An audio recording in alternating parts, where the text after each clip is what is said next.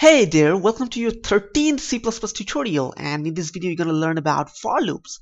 Now for loops are in conceptually mostly similar to while loops, but they are more compact and easy to use. So first of all, let's take a look at the structure of a for loop.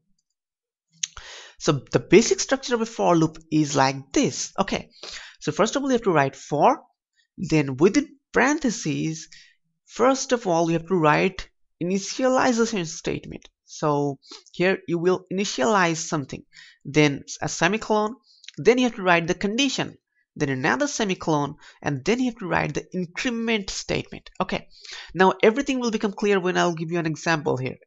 I'm showing you the structure only, and this is the body of the for loop, just as similar to the while loop. Okay, so as you have seen this, let's go and take an example. So first of all, write for, and here we have to write first of all the initialization.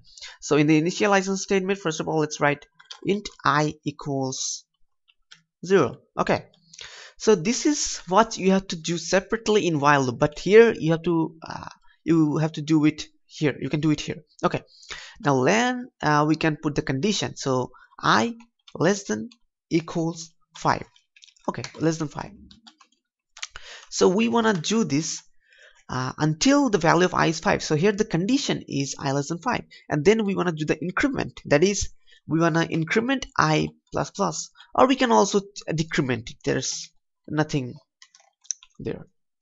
So while this, we want to print for loop is running, or anything you want. Okay, so let's now see, here's the initialization part. In the initialization part, we are just creating a variable and initializing it with a value. Then the condition part. In the condition part, we can just putting a condition, and in the increment part, I'm sorry, it's increment. Okay, and in the increment part, we are incrementing the value so that the for loop just runs and it changes its value. Okay, so it just works similarly to the while loop. First time the value of I is 0, so it checks yes, 0 is less than 5, go and run it. Then it comes here and increments it. Okay, so first of all this happens, and this happens, and this happens, and then after that this happens.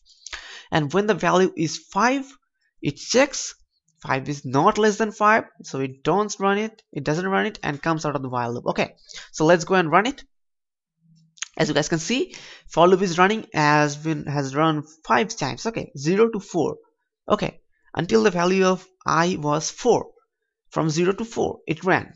Okay, and finally it just came out of the while loop.